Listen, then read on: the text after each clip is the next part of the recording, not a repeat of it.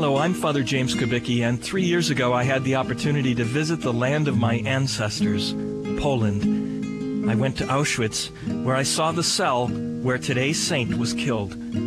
I suspect many of you know the story of Father Maximilian Kolbe, a Polish Franciscan missionary to Japan and a publisher. On February 17, 1941, he was in Poland and was arrested by the Nazis and sent to a concentration camp. In the summer, a prisoner escaped, and to punish the camp and deter any future escapes, the prisoners were called out of their barracks and lined up. 10 were chosen to die in the starvation bunker. One of them, a Polish soldier named Francis, cried out, "What will happen to my family?" Then Father Kolbe spoke up. "I am a Catholic priest. I would like to take his place because he has a wife and children." The commandant agreed, and Father Kolbe and the others were sent into the starvation bunker, which you can see today.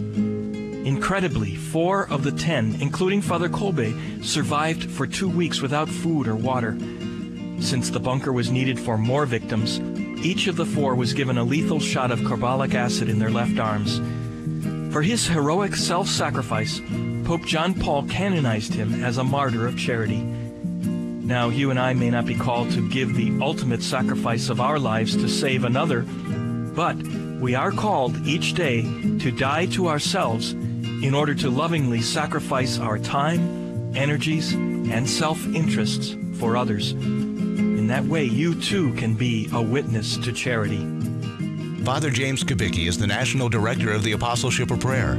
For prayer resources and to learn more about the Apostleship of Prayer, visit their website at apostleshipofprayer.org.